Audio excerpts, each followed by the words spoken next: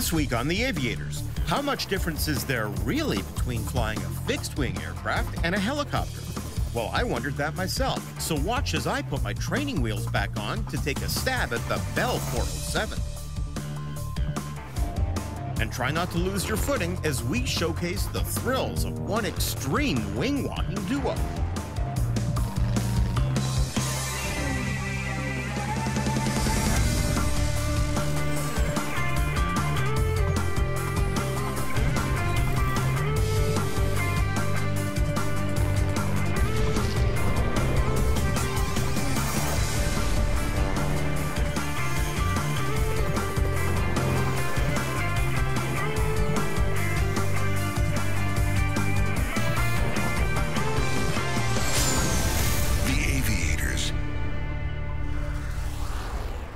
A few seasons back, while visiting the University of North Dakota, I had the opportunity to log my very first 1.6 flight hours in a helicopter. Well, sort of. I got behind the controls of a Bell 206 simulator to see how successfully I can translate my fixed-wing experience toward a rotary-powered aircraft. And let's just say it wasn't my most graceful performance. Oh, good, there's a pole there. That's what we need. Oh, and trees. There we are, and trees too. I think I just took out a light. To be fair, I did finally get the hang of the 206 in cruise flight, but my hovering and landing skills, well, that was a different story. Holy, this is hard. Oh, did I dent the landing gear? Oh, yeah. You know, oh, and it even made crashing noise, didn't it? That hurts the ego a little. It's now been a few years since that initial helicopter sim experience, and my ego has had some time to mend.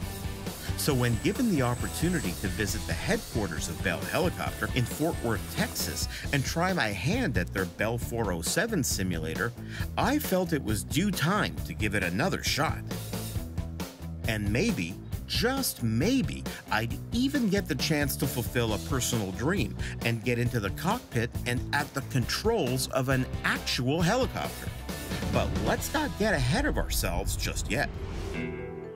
Okay, so I've got some very, very limited experience in a helicopter simulator. Okay. I'm proud to say I've logged 1.6 hours in a Bell 206. Very nice. Whoop-de-doo, he's saying. Greg Maitland is a regional sales manager at Bell Helicopter. What we're going to do is we're going to start by introducing you to the controls. You've already flown the 206 simulator. Again, it looks very similar, but the 407 is the latest enhancement of that kind of the 206 series. It brings from the lineage of the 206 series helicopters, adds a electronic fuel control, composite fuselage, and main rotor and tail rotor blades. So we've got a lot of power, a lot of control authority, and should be fun for you.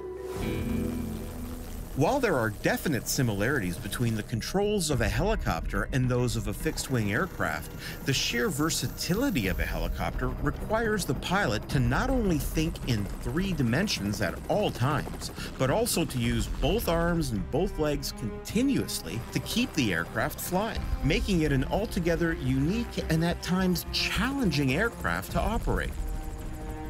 The 2 control levers at play for a helicopter pilot are called the cyclic and the collective, which control the pitch of the rotor blades and provide the helicopter with its ability to fly in 3 dimensions.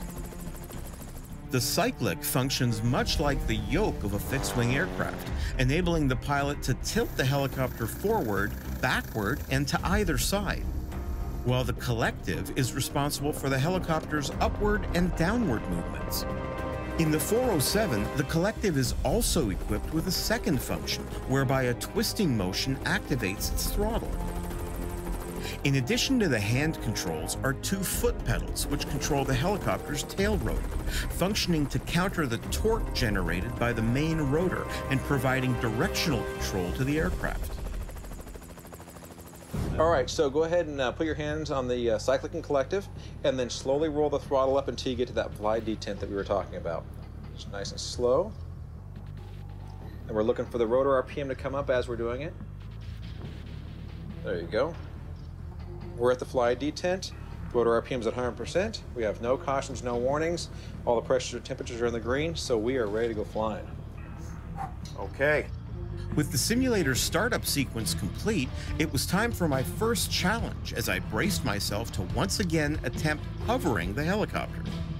What we'll do is just start slowly bringing the collective up, and then you'll feel the nose start to actually spin to the right just a smidge. Start feeding some left pedal. That'll keep it pointed straight, and then just relax and pick it up to hover. A little forward cyclic, a little forward. There you go. Oh, too much maybe? See how it's scooting to the right, a little bit to left. There you go. Ooh, we're airborne. Oh my, we are. And we're sideways. Hey, you know what? Wait a second. Okay, how much of this is me? Wow. Okay, there you go. Okay. Well then, as soon as you took your hands off, even if you weren't controlling it, it messed me up a little. That's right. It's osmosis on being able to hover. Hey, you know what? There you go. Very nice. Just looking out on the horizon, keeping a level attitude. It's so graceful. Until I acknowledge that it's graceful, then it gets slightly less graceful. It happens every time you say it. I just need to shut up, I think. No, you're doing a fantastic job. I haven't screamed once. Although things seemed to unravel whenever I opened my mouth and got too cocky, there was no two ways about it. I was hovering. Now it was time for my next challenge, landing the helicopter. Control your rate of descent with the collective and your rate of closure with the cyclic. So if you're going too fast still, you pull the cyclic back a little bit. Whee! Ooh, wobbling. Here we go. All right, so we're sinking a little fast. Start pulling the collective up slightly just to reduce that sink rate. There we go. And then keep it coming on down. A little more collective. A little more collective. Oh! Oh, there we go. Balancing. Here, I'll fix okay. it. Whoa. You want to land this? There we go. Let's. Oh boy. You know, I almost had it. You were didn't I? so close. I almost had it. I am so disappointed. I really am.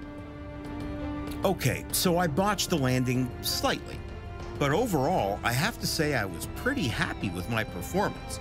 So I figured maybe there was a chance that Greg would let me get behind the controls of a real Bell 407. It was worth a shot anyway. I'm wondering if there's any possibility that I'm going to be in an actual Bell 407 today. You know what?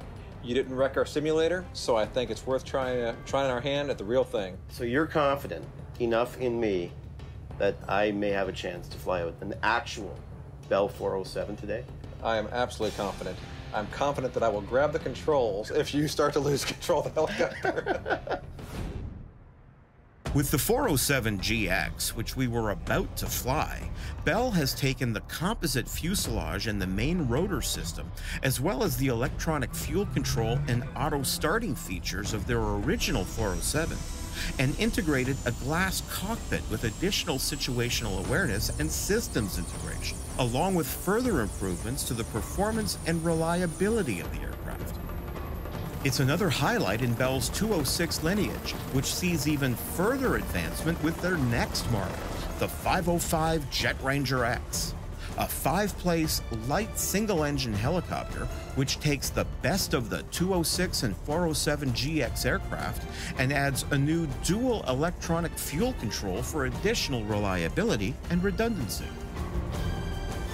That's 115 knots we're going. You know what? It's still up to accelerating. 120. Oh yeah, it'll sit there about 135.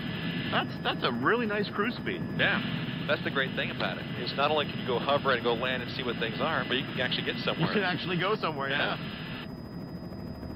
Do you pinch yourself? Like, I mean, I'm looking at this, and it's incredible. The experience is incredible. It's beautiful. We're low. We're relatively slow.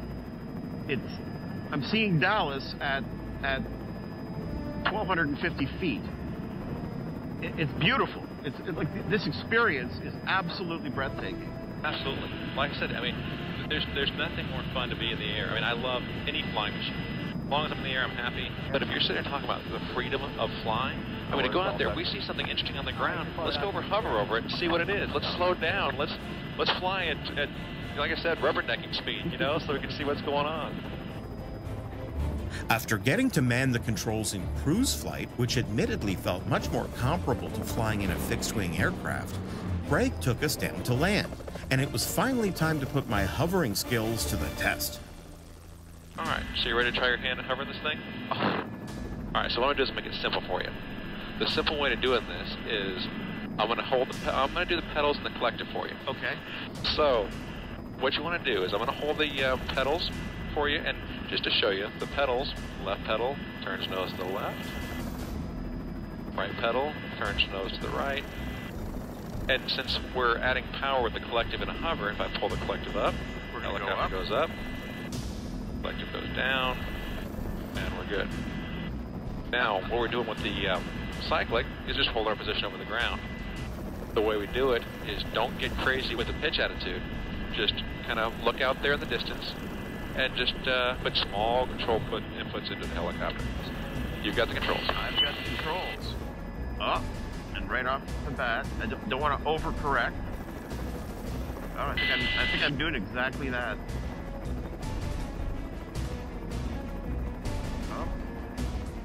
Up here goes the big controls. Wow, this is tricky. Use that tree as a reference right there. So we're going to point you right towards that tree. Go.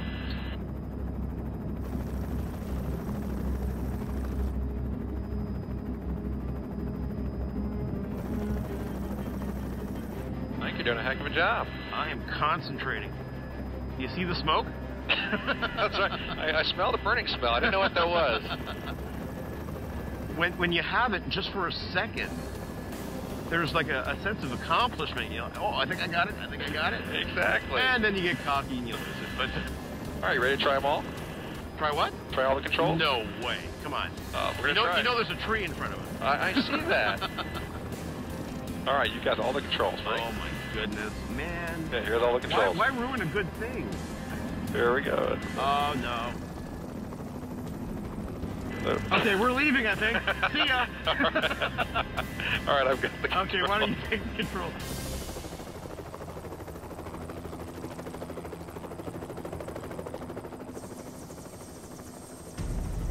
Basic helicopters, being able to fly one, it really doesn't take any longer to get through that transition than you would in a fixed wing, and especially if you're transitioning from a fixed wing.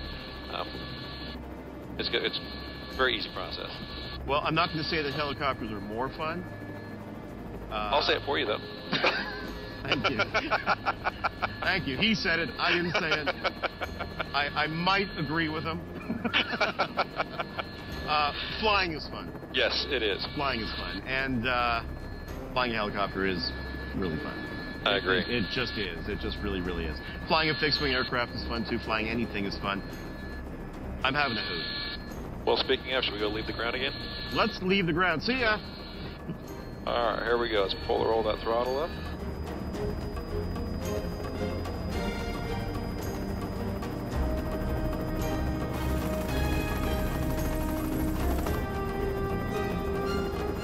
All right, why don't you climb us to 1,500 feet, and we're going to head back towards Alliance. I have control of a Bell 407. I am flying a helicopter.